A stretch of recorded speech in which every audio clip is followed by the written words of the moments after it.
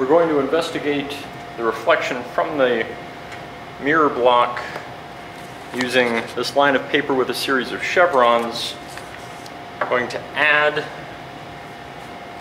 some foam to the top of our corkboard, the line of paper on it, and then add our light box such that the line of light lines up along one of the lines of the chevron. And then your mirror block has one side that sticks up above the wood block. You actually want to put that side down. Align the mirror such that the reflected light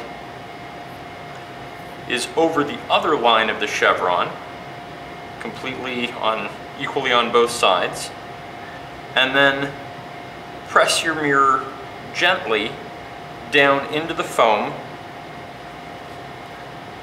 remove it, and you should have an outline of the mirror on your chevron paper.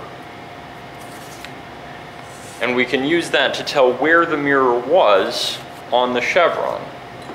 Have somebody else in the group do a different chevron, somebody else does a different, so that everyone gets to do the process once, and then look at where the mirror was in relation to the intersection of the points of the chevron.